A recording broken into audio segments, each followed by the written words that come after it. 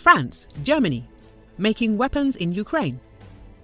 French and German defense companies are setting up local shops in Ukraine for arms maintenance, a first step towards manufacturing weapons in the country, according to Politico media outlet.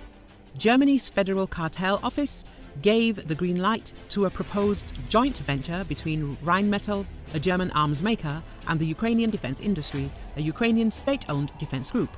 France's Armed Forces Minister, Sébastien Lecornu, travelled to Kiev this week with about 20 French defence contractors, reportedly including Thales, MBDA, Nexter and Arcus, to facilitate partnerships with Ukrainian officials. Ukrainian officials met directly with defence companies to sign contracts without going through Western governments, explore joint production opportunities and provide specific input about their needs on the ground in the fight against Russian President Vladimir Putin's full-scale invasion.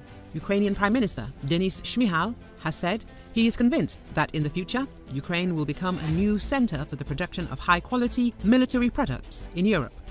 The head of government said this during the first International Defence Industries Forum in Kyiv. Everyone is aware of the risks, but those who think strategically also understand that Ukraine will become a new military production centre in Europe. Today, we are already cooperating with partner countries on the restoration of Western military equipment. In addition, the issue of creating a closed cycle for the production of weapons, military equipment and ammunition in Ukraine is being worked out. We are creating joint ventures and service centres, which helps gradually integrate the Ukrainian defence industry into the industrial production and industrial environment of partner countries, Shmyhal said.